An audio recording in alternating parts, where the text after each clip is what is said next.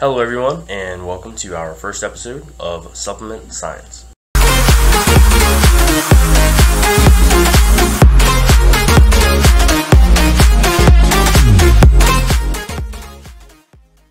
Okay, so let's get started. Today's episode will be about creatine and the benefits of taking it, and whether or not it's worth taking. In the fitness industry, there's a lot of controversy on whether creatine and its benefits outweigh the possible negative side effects of its supplementation.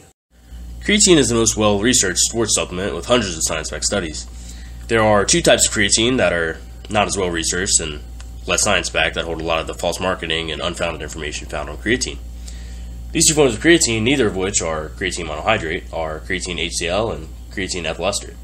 These also simply have not been researched or studied nearly as much as creatine monohydrate. Creatine monohydrate in supplements is usually manufactured from sarcosine and cyanamide, not to be confused with the poison cyanide.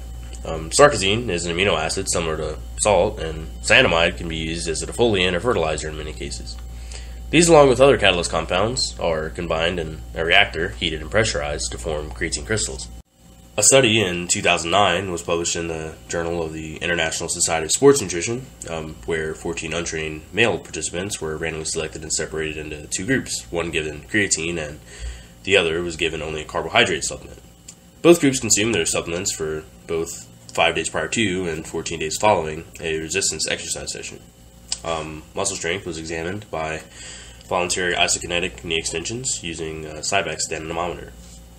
The results were that the creatine supplemented group saw 10% higher isokinetic and 21% higher isometric knee extension strength during recovery from exercise-induced muscle damage.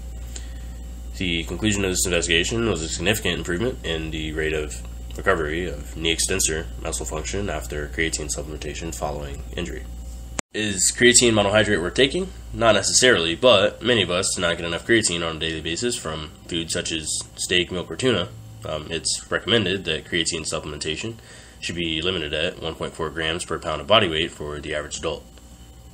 If you guys enjoyed this video, please be sure to like, comment, and subscribe, and I'll see you guys in the next video.